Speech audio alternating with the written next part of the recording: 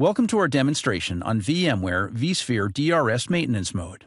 When DRS maintenance mode is invoked, vMotion is used to evacuate all VMs from a host without incurring downtime.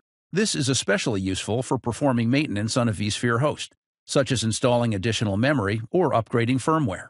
Before we can use DRS maintenance mode, we have to create a cluster in our vSphere environment and enable DRS. To create a cluster, we click on Clusters, and then on the Create a New Cluster icon.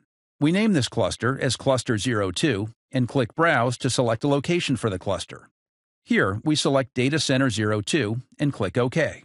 As maintenance mode is a feature of DRS, we turn on DRS and click OK.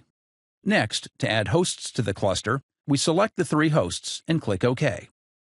Adding the virtual machines to the cluster's root resource pool is the default setting, so we'll go with that and click OK. We repeat this action 2 more times, as we get the same prompt for each host being added to the cluster. Here we see that the hosts are now part of Cluster 02. We have created a cluster, enabled DRS, and added hosts to the cluster. We can now use DRS maintenance mode. After clicking Hosts, we select vSphere host number 6 and see the host currently has 4 Linux virtual machines running on it. We need to perform maintenance on that host, so we click Actions and enter maintenance mode. We enter maintenance mode by clicking Yes. Click OK.